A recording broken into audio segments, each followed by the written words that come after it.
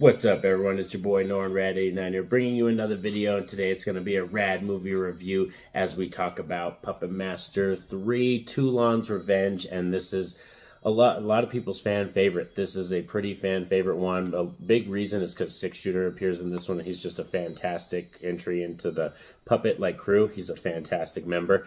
But also, this is a prequel film to the previous two films, and it actually works very well and is really an awesome revenge story. So today we're going to talk about my positives, negatives, and the rating on this film and all that kind of stuff. So let's get into this. Roll it.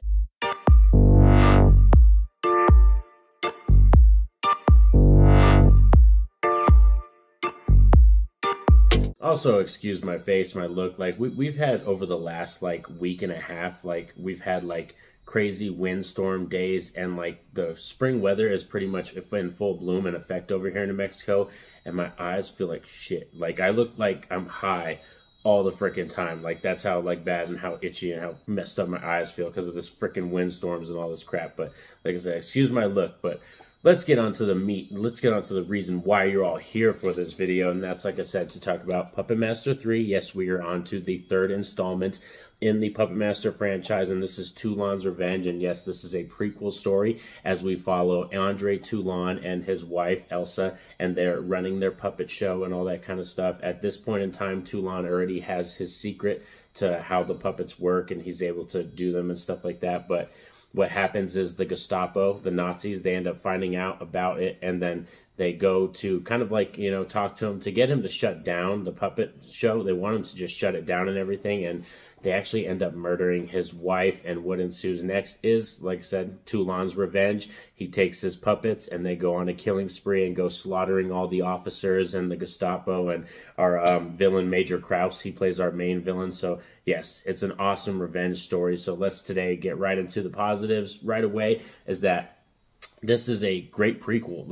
Oftentimes when you think of prequels, they don't always work because you have a prequel and sometimes they bring up questions that you didn't want answers to, or they have questions that they're trying to answer that none of us had as fans. But what this one does is it just humanizes and makes Andre Toulon and the puppets more humans. You know what I mean? You understand their side, and it's a little backstory on, stuff that we kind of knew about, but we didn't. But it, like I said, goes into more detail on why, the Nazis are after him, why Andre Toulon fled France and stuff like that. So yes, this one does bring up some awesome answers to questions that we didn't even know we needed or wanted. Another great addition to this film is Guy Rolfe, who plays Andre Toulon, and he's probably one of my favorite performances of Andre Toulon ever. We've had a bunch of actors and different actors throughout this franchise you're going to see that take on that role, and this is one of the best ones because, you can understand him and you can sympathize with his character because he, sees his wife murdered,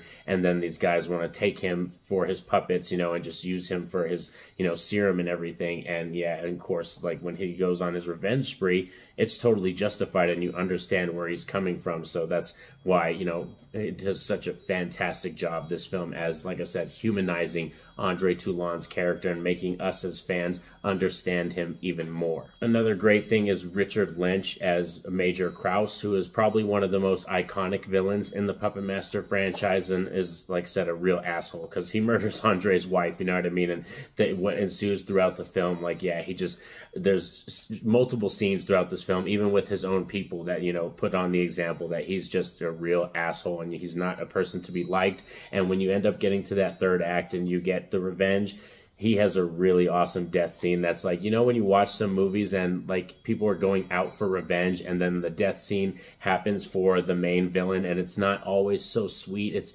You wanted a little bit more and you're like, oh, well, that guy, that person or that chick, they deserved so much more awful stuff. No, this guy gets it and he gets everything he deserves, and it's freaking awesome. So yeah, the third act money shot, is pretty freaking tight. Another thing that I brought up in my previous video is that the puppetry work is the best in this and the previous film. I think they look the best. I love Six Shooter. He's a great, like I said, addition to this little puppet crew right here. Leech Woman, Blade, they all look fantastic. Pinhead, and seeing them go at it and kill people, like, yeah, it's a really great one. And this one, you kind of see the introduction of Pinhead too. He's not in, I mean, not Pinhead, Blade. He's not in it a lot, but you kind of see the creation of him, because Blade's actually inspired by Major Krause, and Andre Toulon makes him. So yeah, I think that's a fantastic little kind of homage, you know, stick it to you, you know, villain character kind of thing. And yeah, this film really has a lot to offer. And if anybody had this as their #1 favorite Puppet Master film, you're really not going to get a lot of argument from me.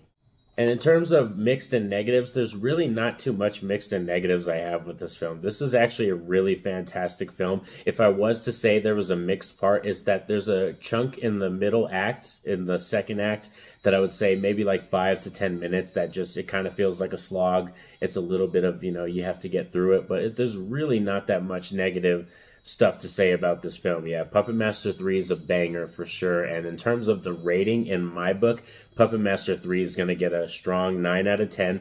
This is a great film. Like I said, one of my favorite revenge stories, and such a fantastic sequel in this franchise. Like when you go Puppet Master 1, 2, and 3 and you're just binging them, like, it's just such a strong trilogy, and you watch it and you're like, holy crap, like, what the fuck have I been missing? And then, yeah, you got to dive into the other ones too. This is a franchise that the more you go through it and the more you take the depth of diving into it, you just find so much to love about it, because the creators and writers, they really go for it. And like I said, the puppetry work, for me, Puppet Master, it just hits home. It makes my heart feel warm inside, and I just love the franchise. So like Richard Band's music, it's just so iconic and it hits home. So there's a lot that I love about this franchise, and like I said, Puppet Master 3 is another fantastic entry. And most of the people I talk to in the horror community that have seen Puppet Master, this is their favorite one. Like I said, like 8 out of 10 times, this is going to be the top dog, because this is, like I said, a really freaking strong sequel. But I just love Puppet Master 2 so much, and that's like the crown jewel to me. Like I said, the perfect Puppet Master film. But I highly recommend checking this one out too. And like I said, you can currently check this one out on Tubi and Shudder. That's where it's streaming right now. And also, these are just my thoughts and my opinions on this film. That means I would love to hear from all of you in the comments section. Share your thoughts on this awesome third installment to the Puppet Master franchise. But be sure to like and subscribe so you take the journey with me, because now we're going to be getting on to Puppet Master 4 and then 5, which are 2 great double feature watches. Like, if you were to watch any ones like right away, like right together as a double feature, you know, Puppet Master 4 and 5 go kind of hand in hand, almost like Halloween 1, Halloween 2, like those original 2. So yes, I'm excited to talk about those ones too. But most importantly, I want you all to have a safe and happy day. Peace out.